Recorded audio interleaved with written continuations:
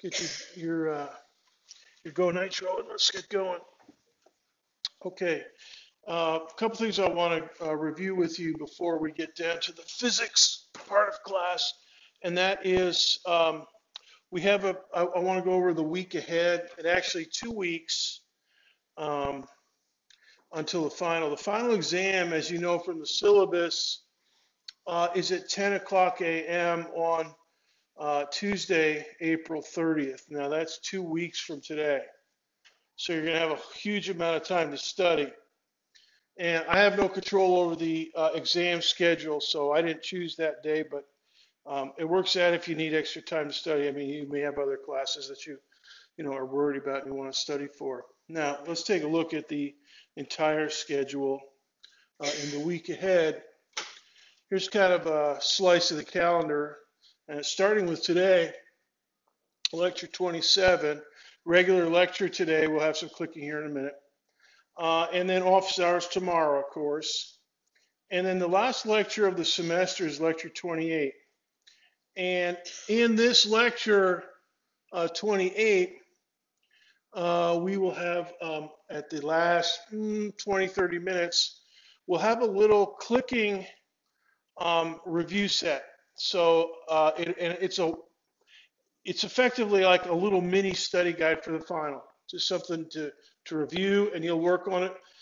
You'll work on it the way we do exams, self-paced polling, but you'll be able to work with your neighbors and stuff. So you form a little study group and just, work on stuff together. And that'll be the last 20, 30 minutes of lecture on Thursday. That clicking review, I will convert, 15 or 20 points, whatever it is, and I'll convert that down to 3 or 4 bonus points or fewer if you do. Hopefully everybody does good on it. And you'll have some bonus points. Now that's going to cover over, let's say you get 3 out of the 4 bonus points.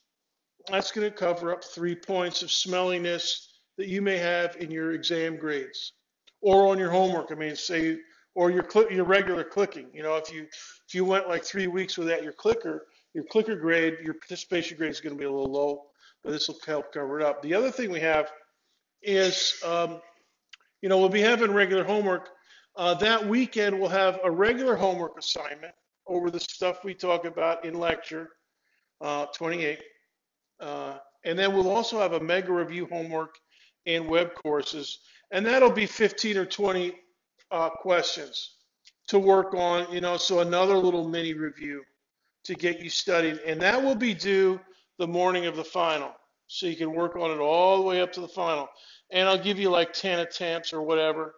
There'll be some calculations in it, like maybe a thermal equilibrium and, stopping distance and, maybe a wavelength calculation or some mixture of those to practice on during study week. And this last day of classes on campus is next Monday.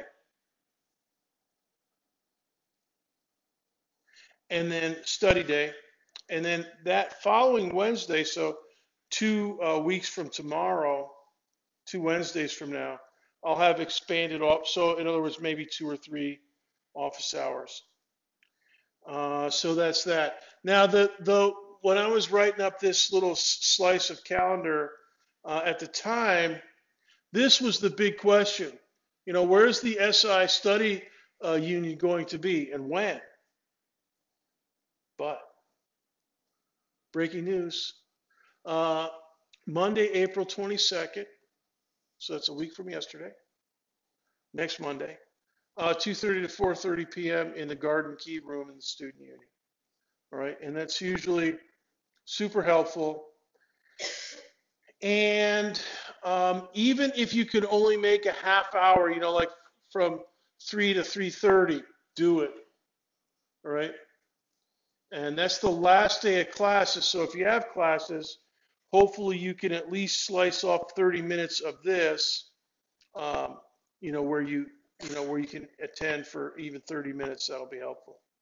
Plus, you can make friends there at the study union, and maybe find a study partner to help you out for the last week. Okay. Any questions about any of that stuff?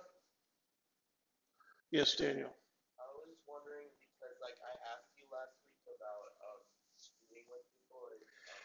Yeah, so do you have an announcement? Yes. Stand up. Okay. Face the jury of your peers. Okay. Make your announcement. Okay. So, hi everyone. My name is Daniel, and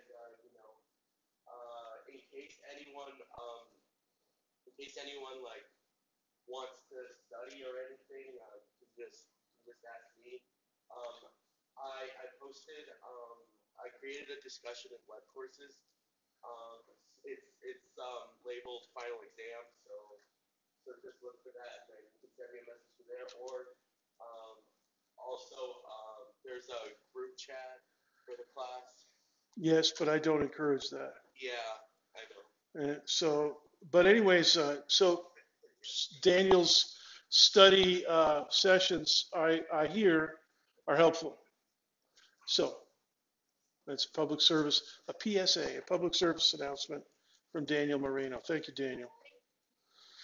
All right, so let me just reinforce. We will have clicking. We'll have some today in class. We'll have some Thursday, and then we'll have an additional set of clicking for the review set. So we're going to have a lot of clicking this week. Now, the last official clicking of the semester will be Thursday before we do the review. The review clicking will be going into bonus points. So we also have homework this week, and we'll have homework over the weekend. Um, and so that'll go into your homework scores as well. Now, also this week we have, of course, today 2:30 um, in the Teaching Academy, some SI activity, and then tomorrow 3 o'clock in Business Admin 1. So hopefully you can make some of these SI sessions. And if you haven't done so, please get in there and try it. Now, I want to give you a clicker question here, so let's just do this.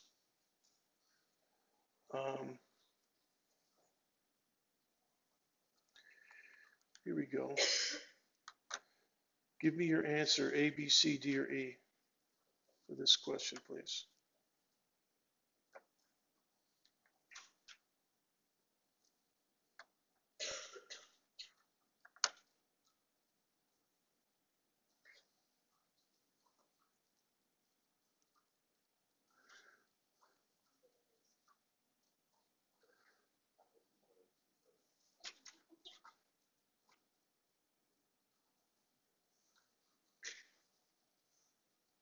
Oh, there's a. I see. Good. Okay. 15 seconds.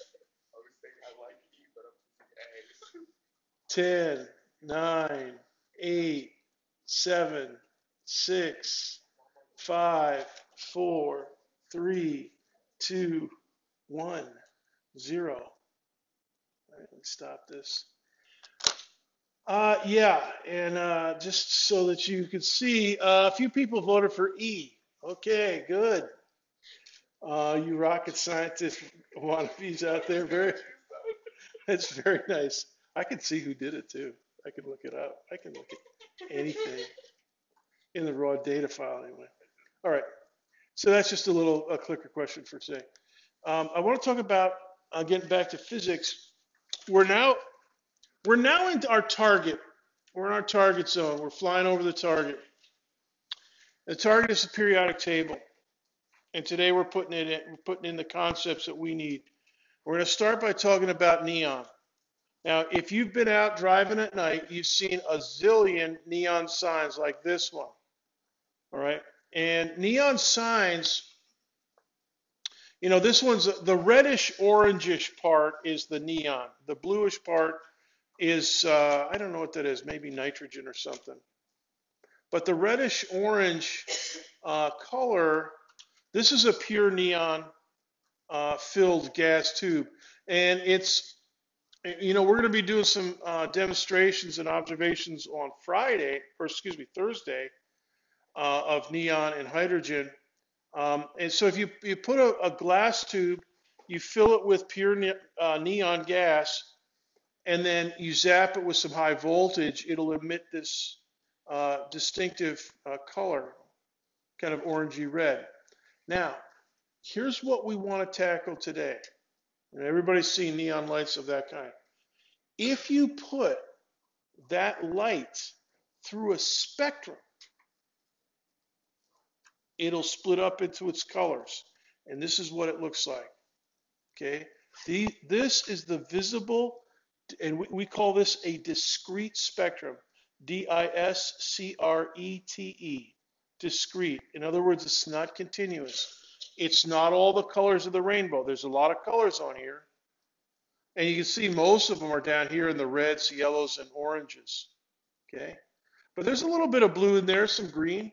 You know. Now, sunlight, if you put it through a prism or a diffraction grating, you'll get a rainbow. You'll get all the colors of the rainbow, as the saying goes, right? But if you have pure neon under high voltage like this, it will produce only specific colors.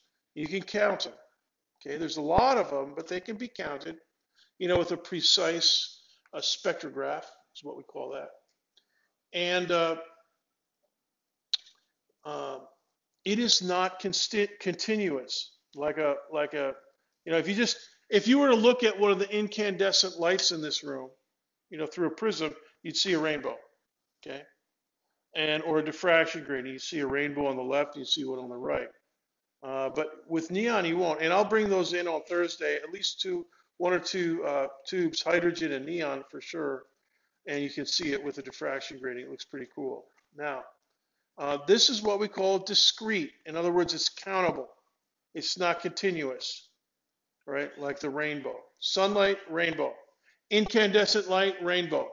Pure neon, discrete, like this. And now, if you look, so that's neon.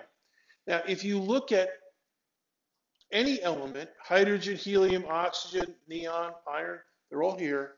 You can see that they have different spectral lines. That's what we call these, because we produce this spectrum, the discrete spectrum, by shining light through a diffraction grating.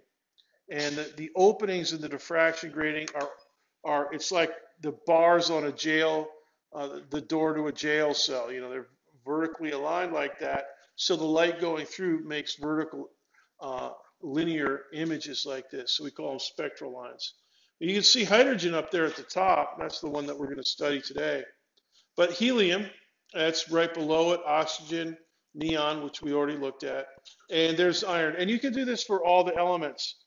Also, if you have infrared optics, you can spot lines further to the right in the infrared. And if you have ultraviolet optics, you can spot lines further to the left over here past the violet end. Okay, so, but this is the visible, this is the Roy G. Biv discrete spectrum, or discrete spectra of all these elements here. Now, here's what hydrogen looks like. This is what a hydrogen lamp looks like to the naked eye. It's kind of pinkish, almost a reddish, pinkish color. And make a note to yourself, I have some videos in the Physical Science 1121 area that are labeled, there's a playlist called Diffraction. And I have several videos of that. Now, they're not as good as this, and they're not as precise as this, but you can see the various spectral lines of hydrogen. So this is the naked eye image. All right, this is what you see with your eyeball. If you put it through a prism or diffraction grating, this is what hydrogen looks like. All right, now I want you to kind of make a sketch here, and instead of sketching you don't have colored pens, but you can write down, like for this one, red. And then for this one, kind of aqua, greenish aqua. Okay, it's kind of between the blues and the greens, so it's kind of an aqua-ish color. And then down here, let me turn off. No, you can see it. Down here, there's a couple purpley blue lines. Now, Thursday, we'll see those. And we can get this room really dark and nice, and you'll be able to see those. There's actually two of them down there. Okay, they're really close together. And those are the 4 specific discrete spectral lines of hydrogen. Now, they all have names.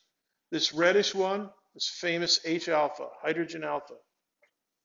And this aqua one, H beta or hydrogen beta. And then down here, there's two of them, H gamma and H delta, to signify, um, the fact that we've got two down there. And you'll see them on Thursday. But these specific spectral lines, they're like the quantum fingerprints of hydrogen. When we see a star emitting a lot of these four colors, or three out of these four, because sometimes not all of them are emitted at certain temperatures, but if you see the surface of a star emitting a lot of this stuff, you can say to yourself, yep, we've got a lot of hydrogen. And guess what? Most of the universe most of the visible universe is this stuff, hydrogen. We see a lot of H alpha, H beta, H gamma, H delta, and there's ultraviolet off the left end over here, and there's infrared. I think hydrogen's got some infrared as well off the right end. All right, so we can see those in the infrared telescopes and the ultraviolet telescopes. All right, and those are like the quantum fingerprints. And what they do is they actually encode or reveal to us, now that we know the principles of electrical potential energy, they allow us to figure out how tightly bound an electron is to the nucleus of hydrogen, which is just a single proton. And that is important because the binding of electrons controls all of the periodic table and all of chemistry. Okay, now let's take a look at some of the specs. Now, here's a table of wavelengths and frequencies. 656 nanometers, yeah, we've already done that. We did that a couple weeks ago when we calculated frequency from a 656 red beam of light, the H alpha. The aqua line is H beta, and that's about 486. And so what we do is, we put it through like a prism or diffraction grating in the lab, and then we measure the angles, because it won't go straight through. The reds will be off to a certain angle, and then the purples off to a certain angle. We measure those angles. We measure distances to the screen where we're observing it, do a little bit of trig, and we can figure out the wavelength. It's not too bodacious. And then here's the two purpley blues, H gamma and H delta, 434 and 410. 410 I think we did that on homework. Or maybe, I think we did a clicker question with 410 nanometers. And we figured out 732. All right. So that's just a, thing, a list of the, some of the properties of the discrete visible spectra of hydrogen. Now there's a fancy name for this series of colors, these four colors. These are known as the Balmer series. Let me spell that for you. B-A-L-M-E-R. And it's named after the guy that figured out the pattern in wavelengths. All right. So this question, why isn't the hydrogen lamp like a hot light bulb? A hot light bulb, continuous spectrum.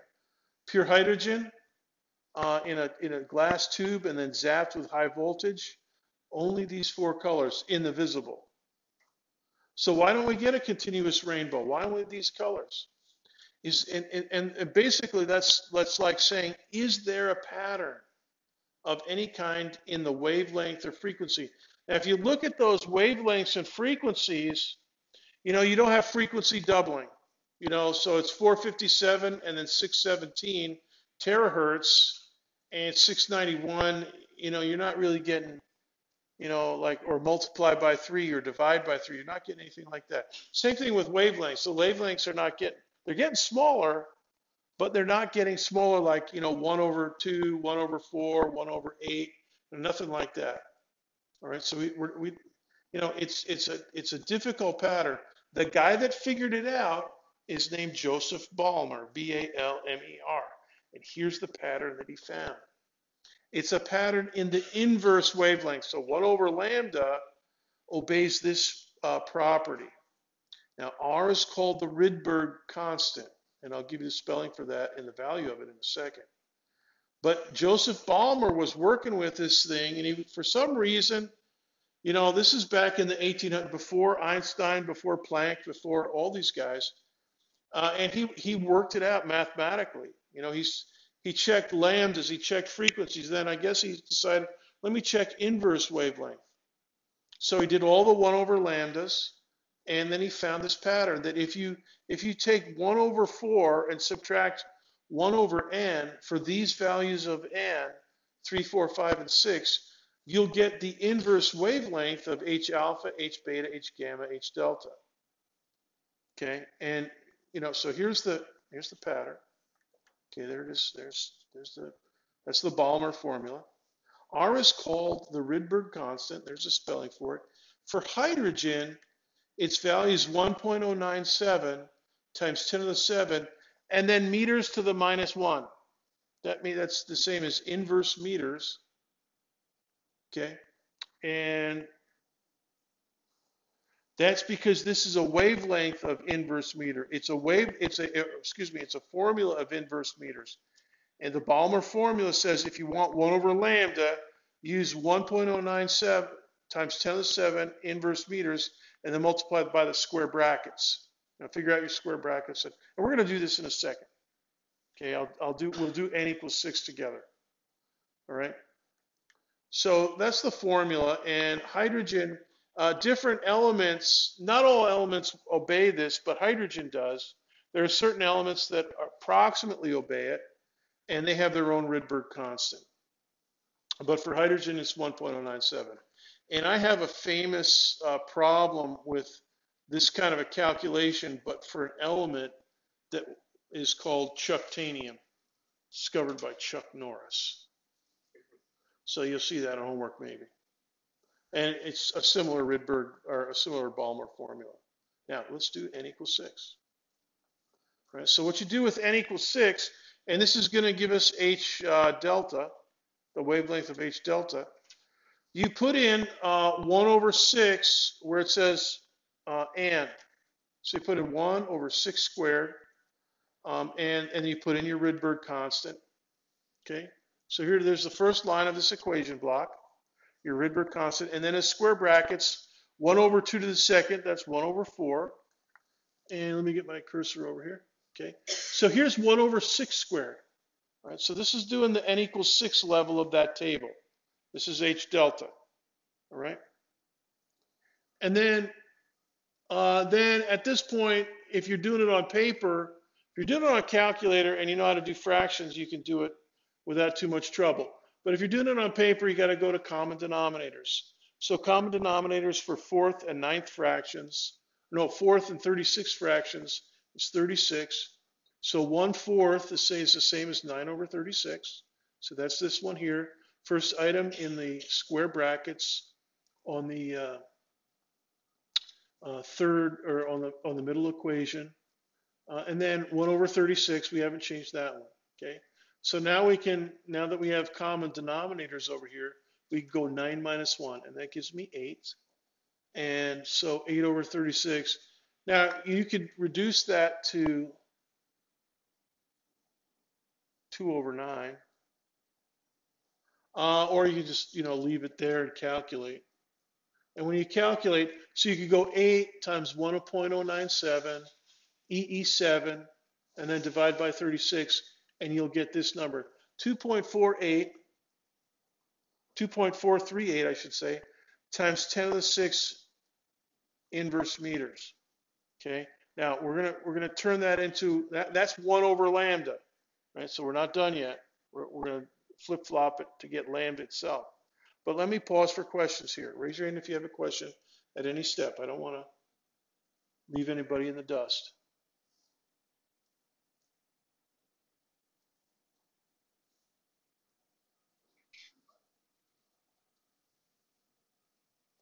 Because I know all kinds of people love so you love fractions? Yeah. Okay, but you still have a question, right? Go ahead. It's Diana, right? Okay. Finally, I learned some more names.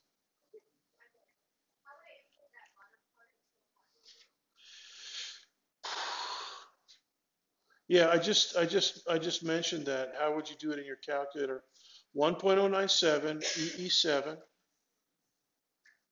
and then times 8, and then divide by 36. Or do 8 over 36 equals, and then multiply by 1.097 EE7. So just mess around with it, see the way that you like to do it.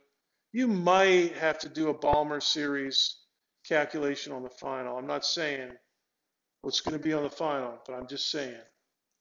It goes without saying. Okay?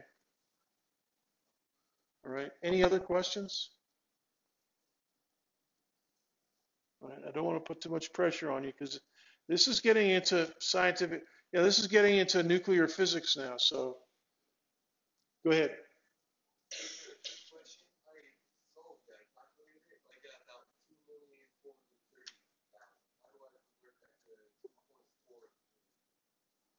$2.438. I'm just using scientific notation.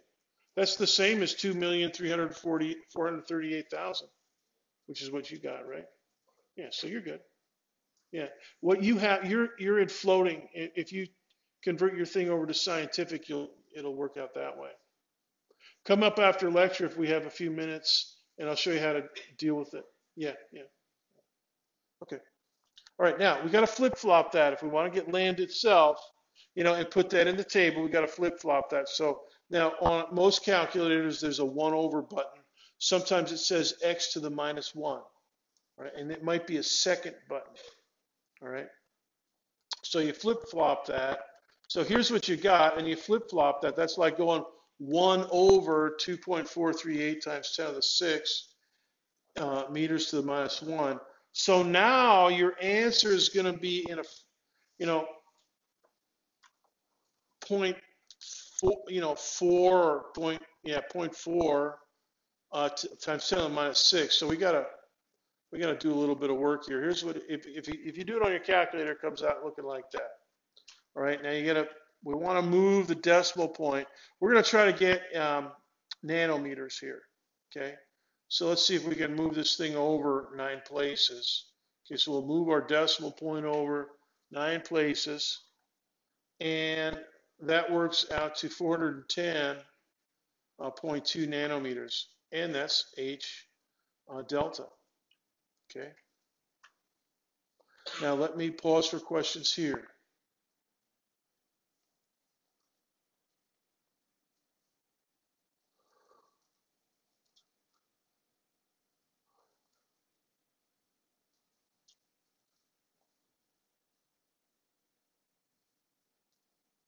Are you good? Okay. All right. Now, I highly recommend, let me repeat, I highly recommend that you get facility and get some skills with scientific notation on a calculator, not on the cell phone. On a cell phone you can practice with, but you got to know how to do it on your calculator because you can't use a cell phone on the final. So here's kind of a wrap on the Balmer series. The observable regularity of the Balmer series must indicate some unseen regularity in the atom itself. And that concept, my wonderful students, cannot be overemphasized. The fact that there's a numerical pattern, that's like Galileo's conviction that the world, the universe is an open book and that it's a book written in a language of mathematics. So Balmer figured out one of the mathematical sentences of the universe. And so that must correspond to some F equals MA or, some kind of EPE question or rule, all right? And that's what we're going to try to tackle today. Now, before we take off from that, here's what the sun spectrum looks like. And these little gaps that you see in the rainbow, they symbolize it for the sun. The sun is incandescent, so it produces a rainbow. The atmosphere above the sun, however, will absorb certain colors. And because it's so the hydrogen atoms floating around in the atmosphere above the sun, they'll absorb a lot of, like this big red gap down here. This might be H alpha down here. I'm not sure, but it might be H alpha. Those hydrogen atoms up in the atmosphere will absorb that. You know, the H alpha color coming off the sun as part of the rainbow. The other reds will go buzzing right past, but that one will get absorbed. Okay, and I'll show you why atoms absorb colors of light. So these are what we call absorption features. Absorption features. In other words, places where a color is missing. And these are equivalent to fingerprints as well. So if we see a star spectrum and we see H alpha, H beta, and H gamma missing, we know, okay, that star's got a lot of hydrogen. Okay, it's hot. It's producing a continuous spectrum because it's incandescent. But it's also got some atomic hydrogen floating around, and those will be the fingerprints of it. Now, here's a picture of a very famous nebula out in the universe called the Rosette Nebula.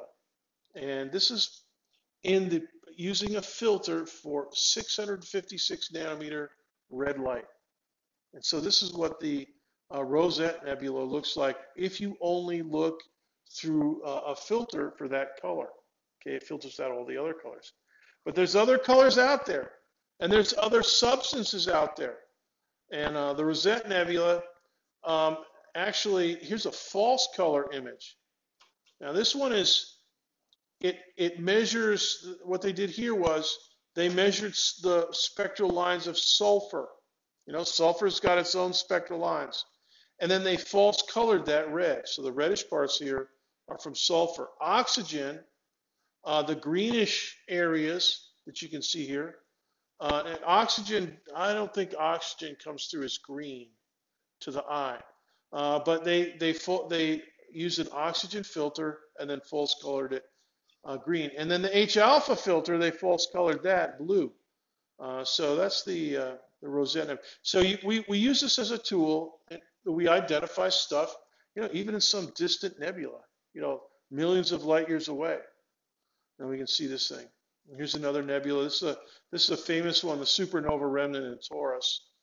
And this is in H alpha. And so what we're going to do now is talk about the quantum theory of the hydrogen atom. And, you know, this one, you know, this is a supernova remnant. In other words, it's a large star, you know, many times larger than the sun, that eventually it burns brightly, burns quickly, and then reaches the end of its lifetime and then blows itself up in a supernova detonation.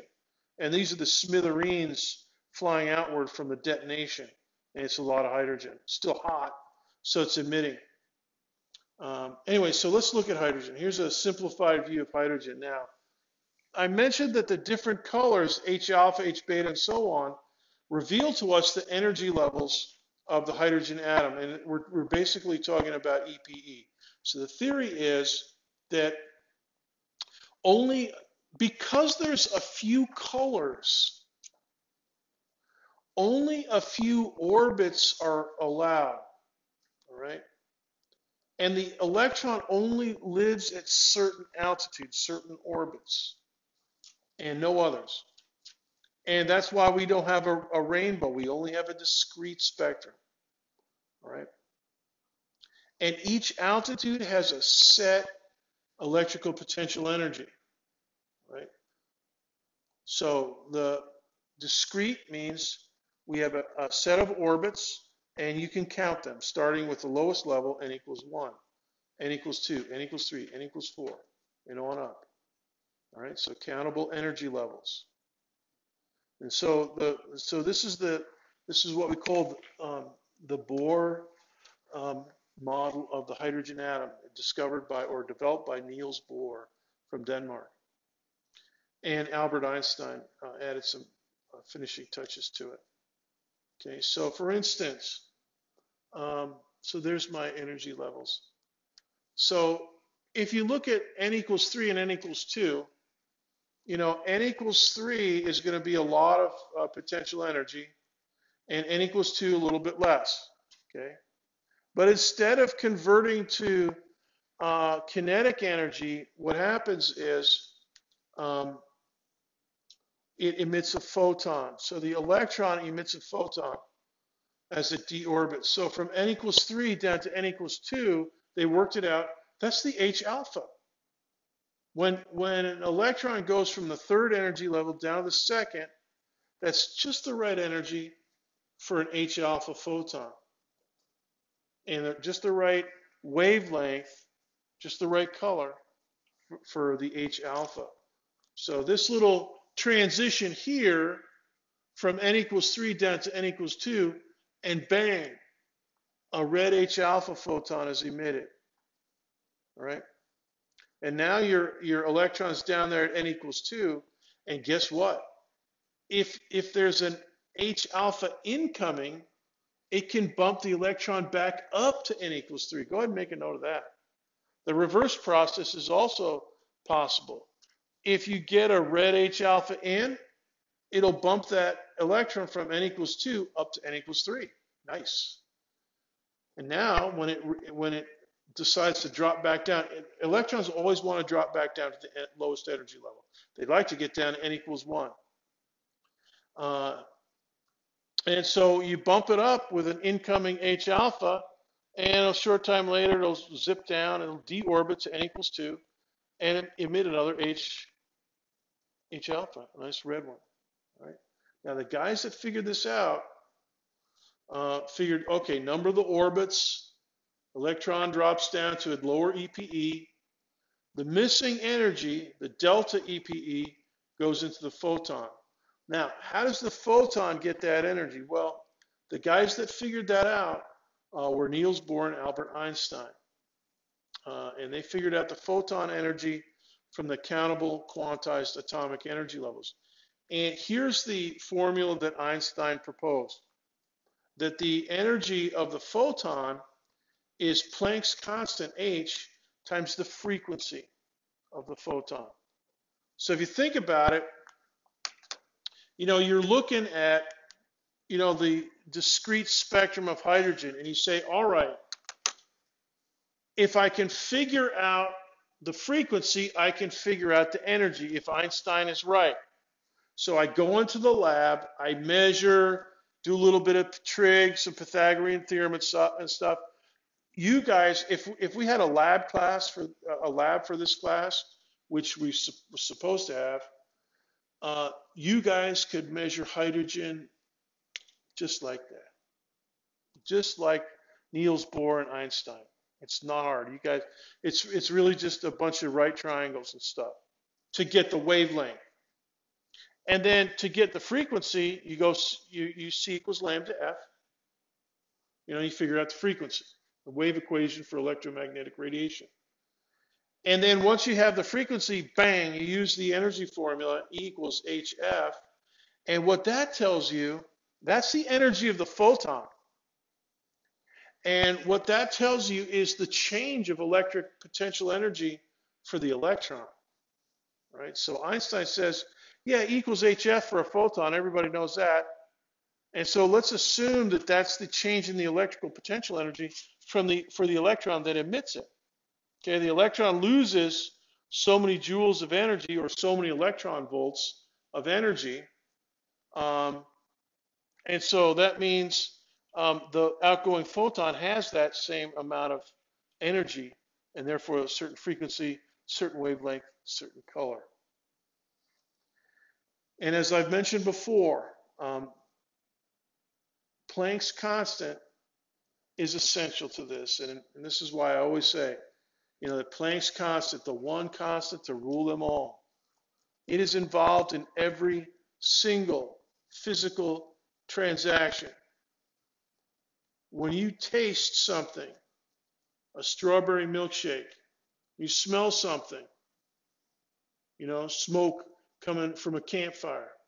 When you see something in your eye, the retina, when you hear something, your nerve impulses going from your eardrum all the way up into your coconut. All those things are ruled by, chemical reactions and physical interactions, and H is in every single one of them. All right?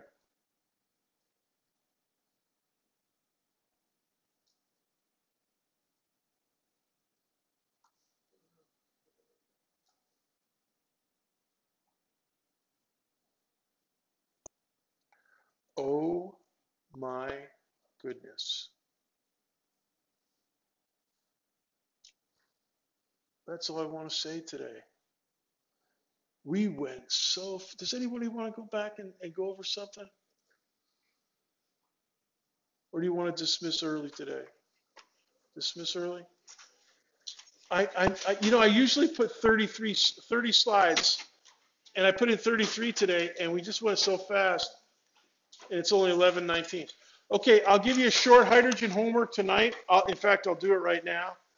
Um, and yeah, SI and SI Study Union. And I'll see you tomorrow for office hours, tomorrow morning, if you can make it. Okay, you're dismissed. Wow, a fast lecture for once.